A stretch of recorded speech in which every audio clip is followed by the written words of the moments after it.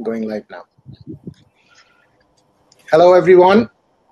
Welcome you to this panel about trust and technology.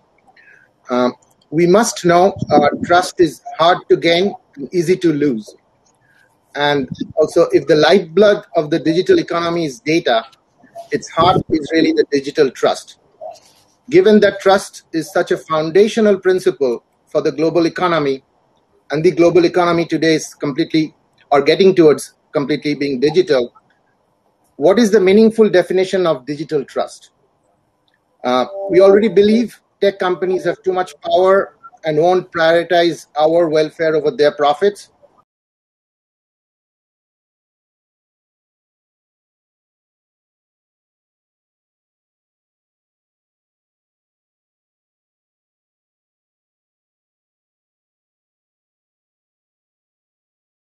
The lesson is much bigger than the one about so-called fake news. The hasty reconstruction of the value chains around new technologies are introducing and also exacerbating ethical concerns across many industries. It's a free-for-all race, and what's at stake is whether we are able to sustain a just and civilized society or end up in a high-tech wild, wild west.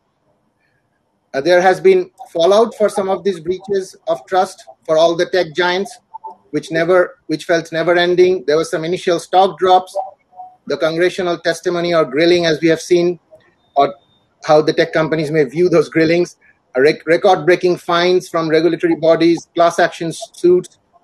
But this is not really only about the biggest of the giants of tech. They're just one example of the evolving and murky world of self-defining ethics in technology. For emerging tech, that means creating frameworks that incorporate accountability, auditability, transparency, ethics, and equity. We have an outstanding panel to address the issues surrounding ethics and trust in technology. I'll introduce our speakers one by one, and you can take your time to go through your introductory statement and also answer my questions. Our first speaker, Milan, is the CEO and co-founder of Jade Technologies, CEO and founder of venture studio Transcendental Media Capital, and an author and international speaker. She sits on the International Advisory Board of the World Sustainable Development Forum. She's also founding council member of the Digital Economist, an associate fellow of the World Academy of Art and Science, and member of 2 UN working groups in transforming global energy and agriculture and global leadership in the 21st century. So, Peta, the term ethical technology refers to an overarching set of values that is not limited to or focused on any one technology, instead addressing the organization's approach to its use of technologies as a whole and the ways in which they're deployed to drive business strategy and operations. Companies should probably proactively consider and evaluate how they can use technology in ways that are aligned with their fundamental purpose and core values. So the first question to you is, can there be a framework for ethical technology? Peta, you're on mute, so you can go. Sorry. I said I absolutely believe there can be. I think part of the challenge that we face with technology is it's so embedded in traditional ideas of economics as well. And part of the problem around that is that when we form business models or we form innovation models, they're largely extractive. How can we take or exploit certain markets or certain opportunities and extract that value out of those markets to deliver them to a number or a handful of shareholders? And the very nature of that mechanism depletes trust. You're trying to take value, my inherent value or value, away from me and give it to somebody else with or without my consent. So when we're looking at how to transform trust in technology, you also have to look at how you can transform trust in how you structure your very business models. And we're seeing a lot of pressure on large corporate organizations now, with more regulatory reform coming in, with governments setting their 2040, 2050 net zero emissions targets and things like this, where we're trying to look beyond just corporate interest into a broader landscape of how do we actually reduce our impact. But what we're doing is we're trying to flip that on its head and say, how do we move away from conversations of how do we do less bad to how do we become inherently value adding? And this is where we use a regenerative framework, which really clearly uses the 9 principles of regenerative design and development to look at how do you design business models, how do you design innovation strategies, or even investment models that are grounded in value adding.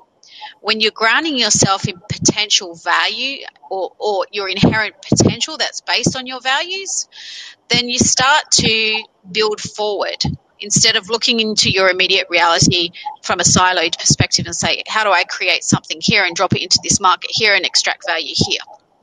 And what happens is when you start looking at your potential, your idea of your ecosystem opens up. Your idea of stakeholders becomes broader. And in being able to access potential, you start to engage those stakeholders in dialogue and start to co-create value. As you start to become more interactive with your stakeholders, whether they be internal to your organization or external, basically people that are impacted, and sometimes not even people, sometimes elements of the environment that are impacted, then you start to build trust. So the trust itself doesn't come from a particular technology, because technologies can be exploited for good or bad. We've seen that with blockchain, which is basically a trustless technology where it's been exploited by bad actors for nefarious purposes, and it's also been used for very good purposes as well. The trust comes from the process with which you get to your innovation strategy and how you engage your stakeholders in that process. And so I think if we're looking to build appropriate technologies for trust and transparency, we have to look at the very fundamental framework from which we're making decisions. So I think if we're doing that, if we're taking that kind of approach, then we inherently start to co-create with our stakeholders. We start to build trust. We start to align values. And then the technology just becomes an enabler of that innovation. Great. Thanks, Peta. Hold some of those thoughts about the regenerative framework, because we'll get back to you. Our next speaker is Emidio, founder and CEO of Zebiometrics, Switzerland, which is the Airbnb of mobile sharing. No matter what your brand, vendor, or operating system is, you'll be able to access all of your virtual world in less than 10 seconds, borrow or rent a device, log in, and you're up and running. World's first OS-agnostic timelines that bundle your virtual worlds. So, Emidio, in this digital era, trust is a complex issue fraught with myriad existential threats to the enterprise. And while disruptive technologies are often viewed as vehicles for exponential growth, tech alone can't build long-term trust.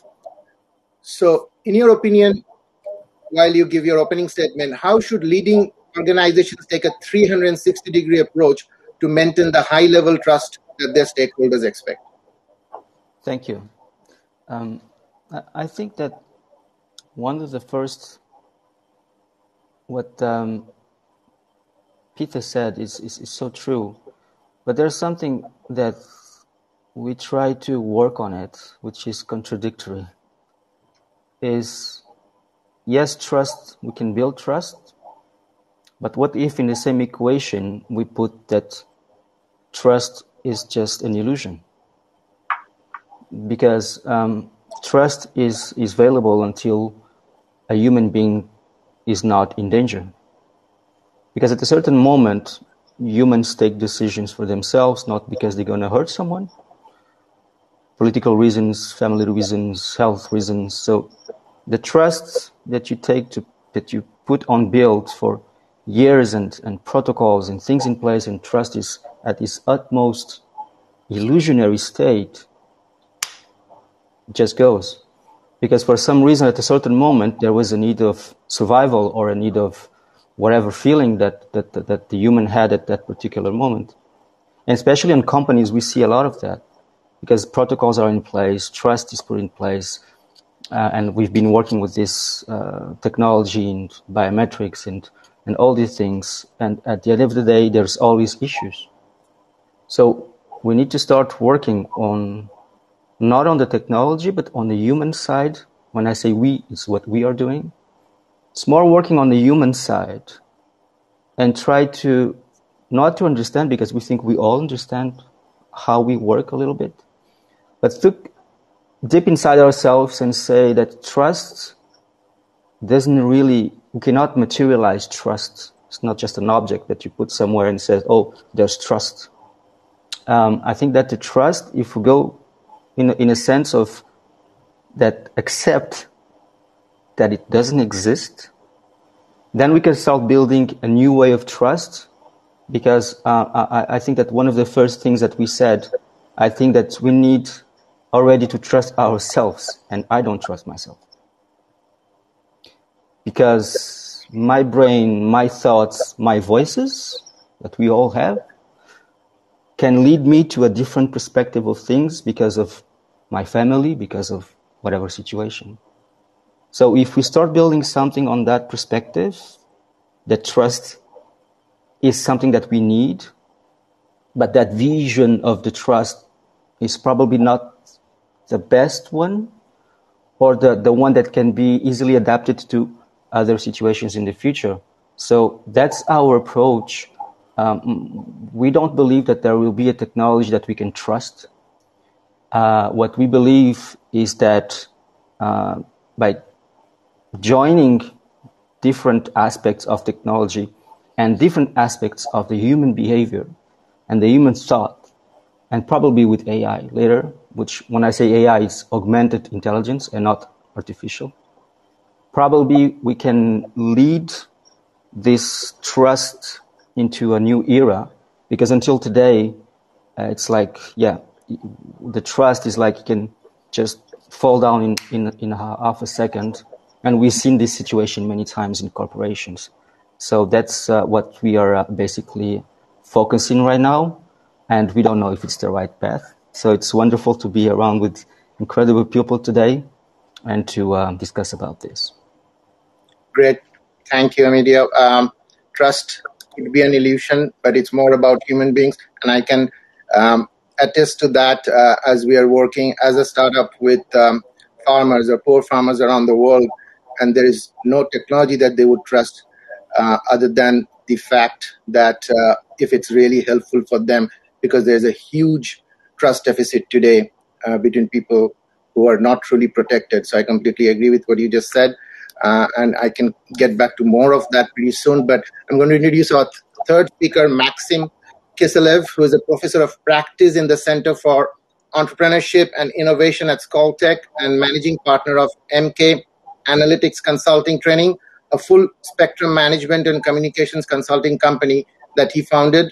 He's also the CEO at the Human Capital Development Foundation under the government of Moscow. And Maxim has served as Chief Business Development Officer at Technopark Skolkovo since July 2011. And he has held various executive positions, including Deputy CEO of Health Tech Corporation, Chief Corporate Communications Officer at Volgo Tanker, and also Chief of International Communication at Yukos Oil Company.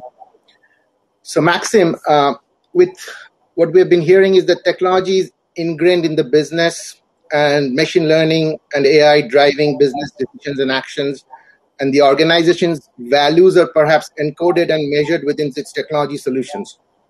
But even in government systems, where you have a significant experience working with, digital systems can be designed to reduce bias and enable organizations to operate in line with their principles.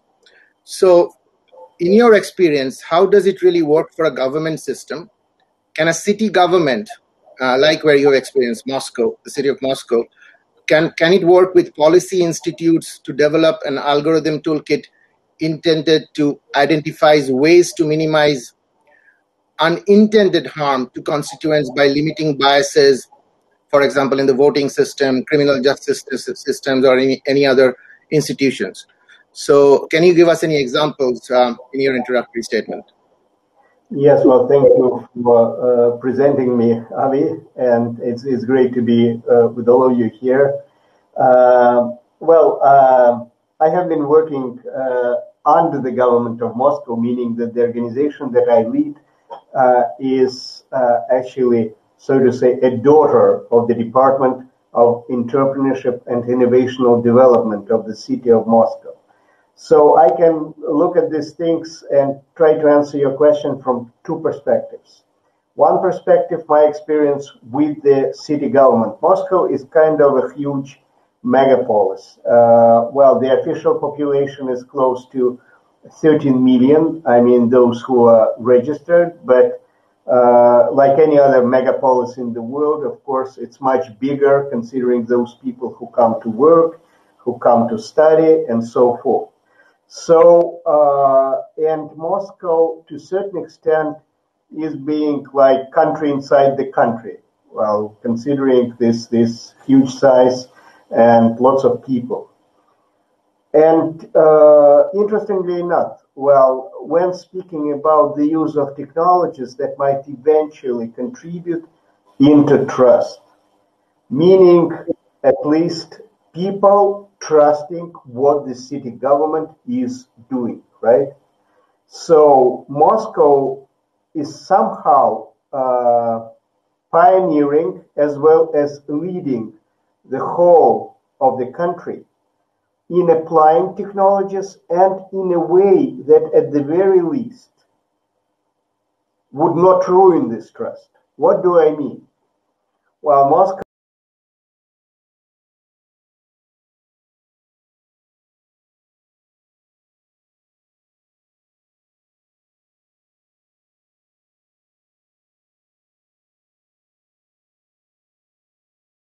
that really help people. Well, here I do totally agree with what Peta said and what Emidio said about trust. But let me take this dimension of trust like being a value or delivering a value to those who are the beneficiaries, to those like in the city. These are those residents of the city who can either benefit from what the government of the city is doing or not. And to that end, I may say that most of the applied technologies used by the city government, they rather go into the direction of building trust. I totally agree that we live in the time of dramatic lack of trust in general. And certainly, well, the economies of all countries of the world, they are losing a lot out of this lack of trust, as well as, it causes huge number of problems because the higher is the trust, the less are transactional costs, and vice versa. So back to the government of Moscow and what I've said. Well, technologies are being used to provide more conveniences for the people who live in the city and connecting people with the institutions that you mentioned, Ravi. Yeah. Making the work of the institutions as well as the work of the policymakers more transparent, because one of the dimensions, for me, one of the dimensions of building trust is transparency. When people can check for themselves whether these things have been done or not, whether it works for them or it doesn't. And so to that end, as an example, I can give you probably the latest, over the past year, well, all countries, they were fighting the COVID situation, right? And the threat of the pandemic and so forth. And in Moscow, with the use of technologies, there was implemented this system of social monitoring. Who were diagnosed with the COVID, like who had this positive test for COVID. I experienced that myself, so this is another viewpoint, being the resident of Moscow, and I had in November, I was sick with COVID. I had to stay home. I had it in a light format, but I had to stay at home, and this technology, this system of monitoring, was making sure that I would not leave the house, bringing about this threat to another people whom I potentially could actually, like contaminate with the virus, right? I mean, as simple as that. Was it the breach of my human rights? To a certain extent, of course, it was inevitable because of the whole situation with COVID, right? But was that something that I could understand and could accept as the citizen? As well, was it something that I would support being, responsible and understanding well that I don't want anyone else to get sick because of my virus, right? It was also true. So that was this kind of technology use. I'm using that as an illustration. That would eventually build more of my trust into the actions of the government, trying somehow to deal with the pandemic. Despite the fact that it could be an inconvenience, but quite well understood. Well, at the same time, there is the full number of things made mainly from the side of information technologies by the city government of Moscow that made life of the people much easier on the daily basis. Right now, pretty much everything can be done through the portal, the big one, which is called mos.ru. MOS standing for all of the services of the city government. By the way, back to the situation with COVID, I can say that I could call the doctors, I could get the test done, just going to my computer and to this portal and done after that. So I probably talking for too long, but in my experience, yes, I believe that technologies, they might be used in an appropriate way, trust building, and as a matter of fact, contributing in more trust, even to the government, which traditionally in Russia is very, very low. So thank you. Thank you, Maxim. There's always a balancing act for the government, as you just mentioned, to maintain human rights while introducing technology and what is also good for the public good, especially as we have seen in the times of pandemic and COVID. Thank you for your thoughts. Our last panelist, Ravi Sewak, who is the India country head for Safe Water Network. He has 25 years of experience in the corporate sector, followed by a decade in the development sector.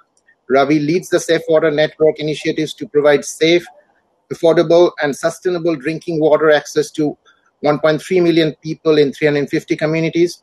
With his very rich experience in water and waste operations, bulk water processing, green energy, and point-of-use filtration, Ravi contributes to the many different government agencies and standards committees. He was also a mentor at MIT and Santa Clara University. So Ravi, with the advent of digital technology, businesses have been asking customers to trust them in new and deeper ways, from asking for personal information to tracking online behavior through digital breadcrumbs. And consumer trust in commercial enterprises, probably, as we have now been discussing, is declining.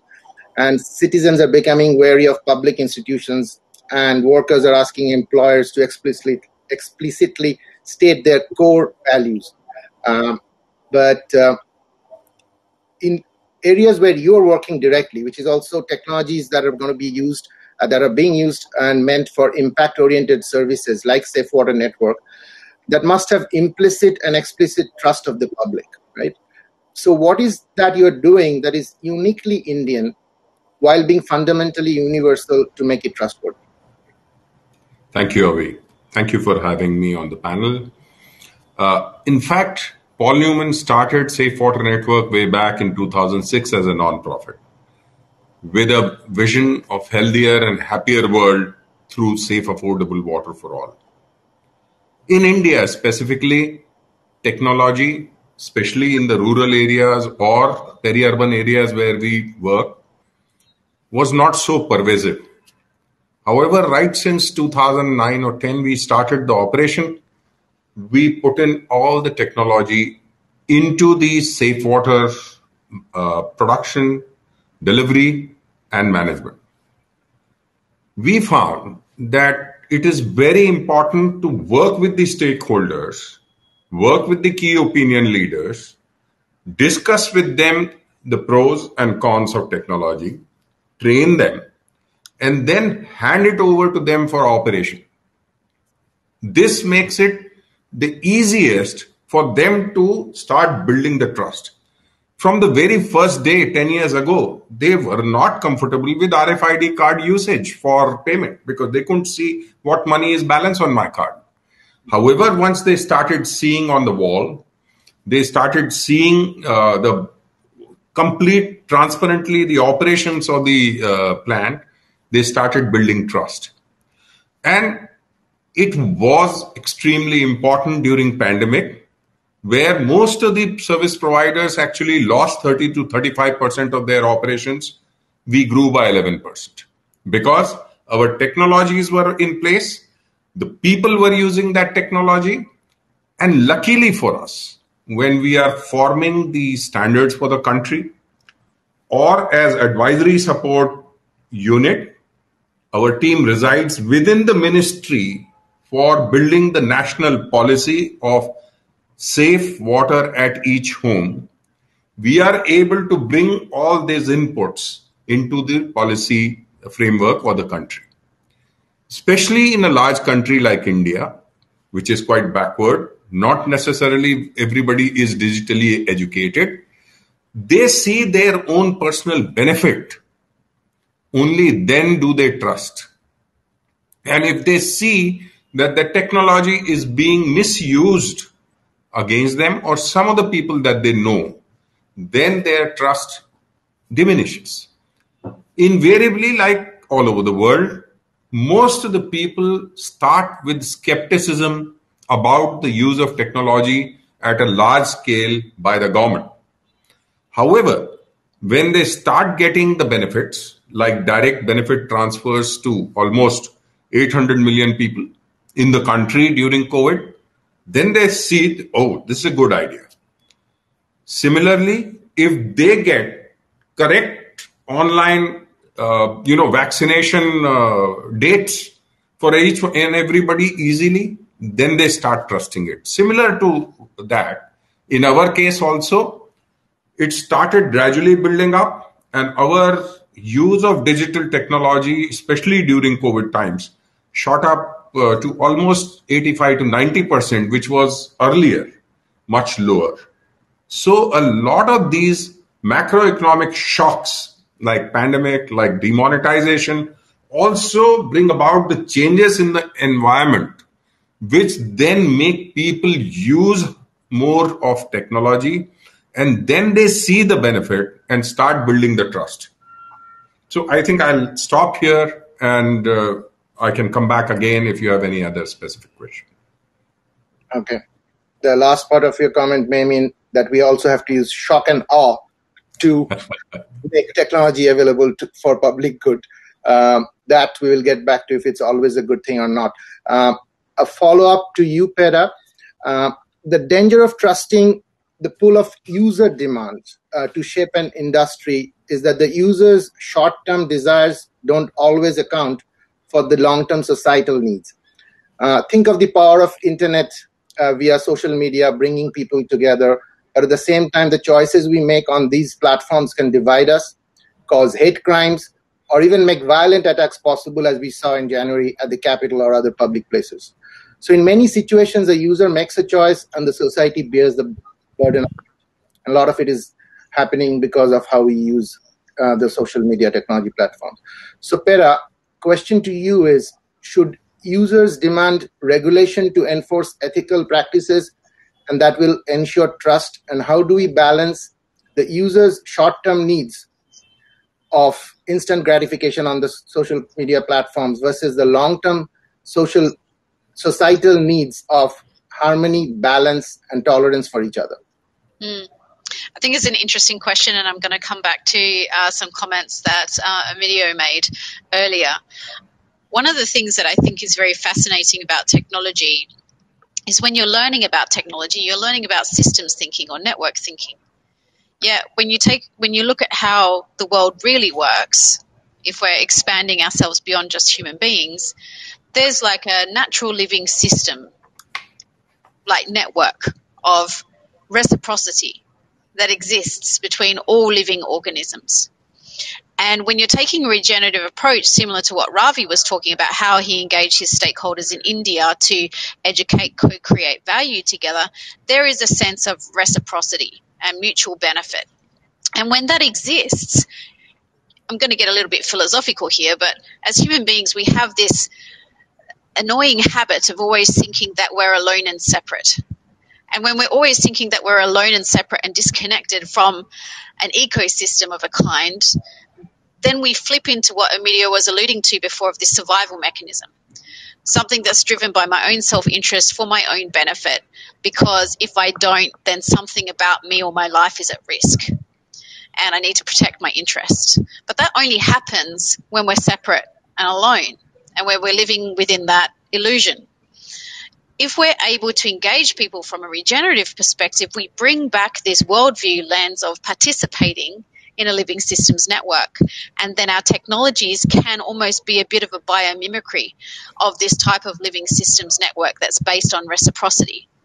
So that's in the perfect world. And I believe that that can exist if we're approaching the way in which we design and develop from that perspective. However, it's not a perfect world, and people are still going to have this belief that they're alone and separate and that they don't belong and that they don't, that they're not connected and that they will struggle to have their needs met, and economics will keep telling us we live in a world of scarcity.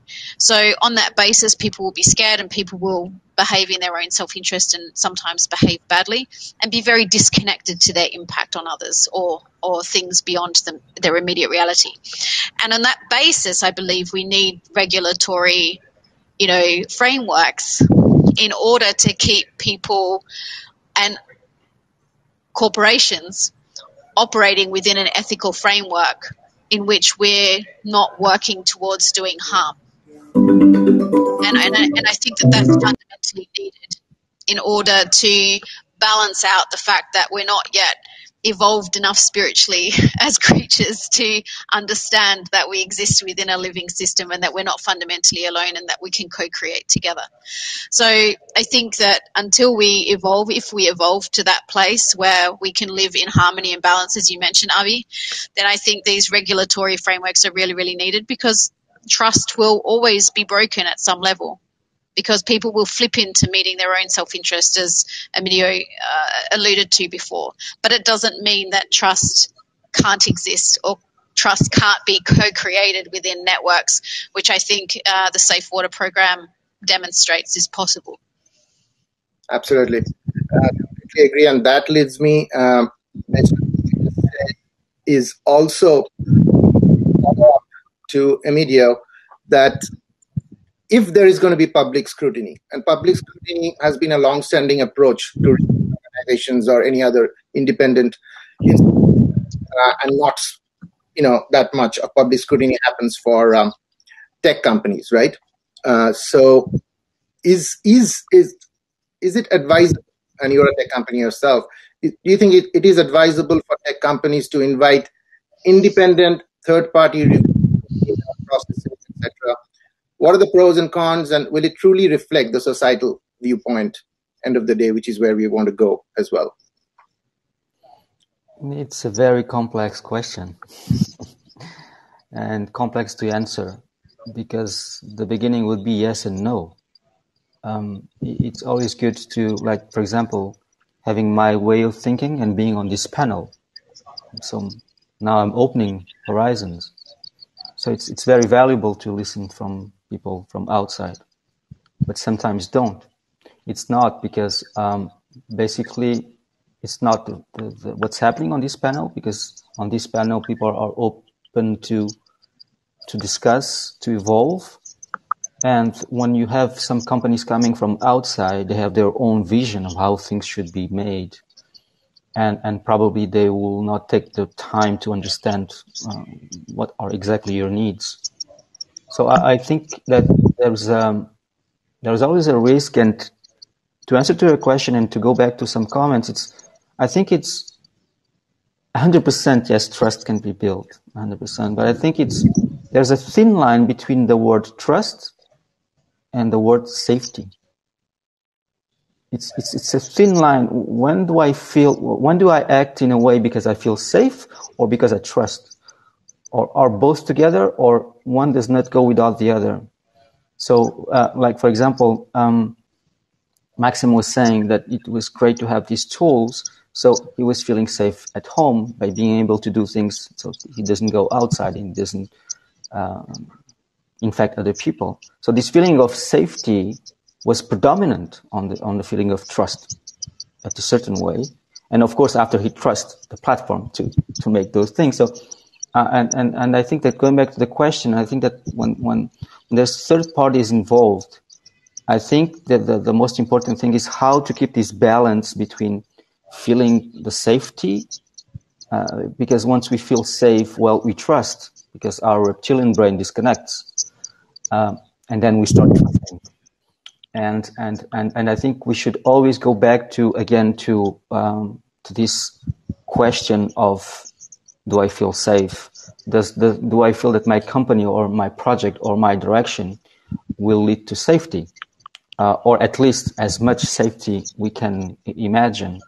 So I think that would be the what I would suggest is always to have this notion that we are imperfect, and that's the beauty of it, because a lot of words are understood in the perception that we have of words. When I say imperfection, some people will say it's bad, but no, it's imperfection that makes us fly today. So because we didn't follow the standards and and some things happen because we made mistakes, and now it's saving lives. So repeating once more, I think that when we get information from the outside, being social media or being with a third-party company to advise you on something for your company, I think that the best way is to focus on these two words, which is trust and safety. And one last thing would be to think about the trust and safety of the person in front of you and not of yourself. First, the others. What Ravinda is doing is just beautiful and magnificent because it's toward the others. And I think if we act, not being philosophical neither, but when we act in a safety for the others, probably that will lead into a better perception and taking better decisions for help or advices from a third-party company. No different than what you would do if you had to be a good neighbor. Yeah. Right? Correct.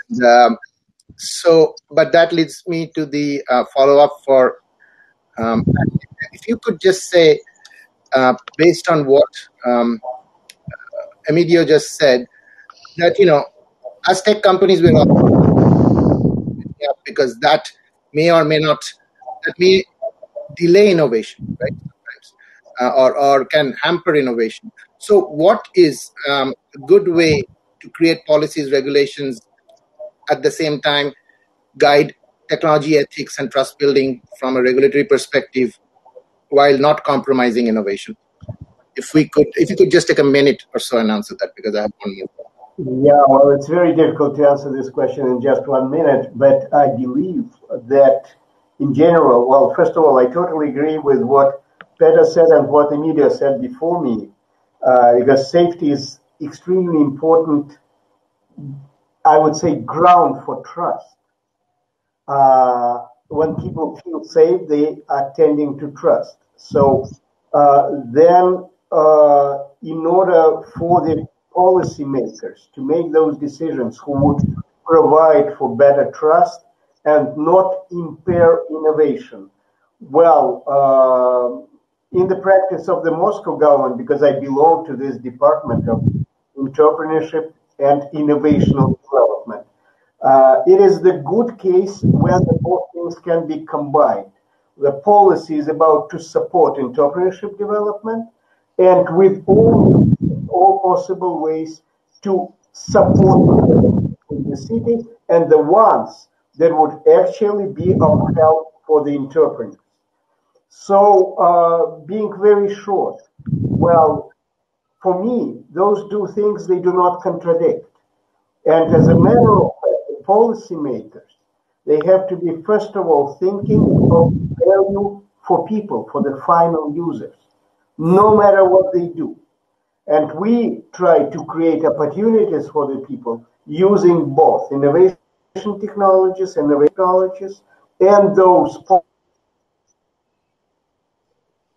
something like that. I have no contradiction from the two things. Great. I think we have basically ran out of time, but thanks everyone. I think we have presented in this panel as technological systems rapidly restructure, ethical dilemmas will become more common, and well understood theories can help us predict where problems may arise, just like the regenerative architecture that Peta has been talking about, which I find very interesting. Executives across industries will find it enticing, democratize access to cumbersome markets like healthcare, lending, publishing. Executive, and all of us are, to decouple the consumer protection, which is what Emidio has always mentioned, trust for the next person, decouple consumer protection from whatever business you're running. All the positive intentions in the world won't protect you from unavoidable backlash, right? So bottom line is predicting where our will still within this new world can make the difference, that our business will flourish with the reputation intact, with the society perhaps a much more safer and acceptable place. I thank all my panelists for a great, wonderful session and hope to keep in touch with all of you. And I hope everyone has a great conference for the remainder of the conference. Thank you. Thank you, Ravi, for Thank you, everybody. comparing. Thank you. All of you. Pleasure. Thank you, everyone. Bye-bye. Bye-bye.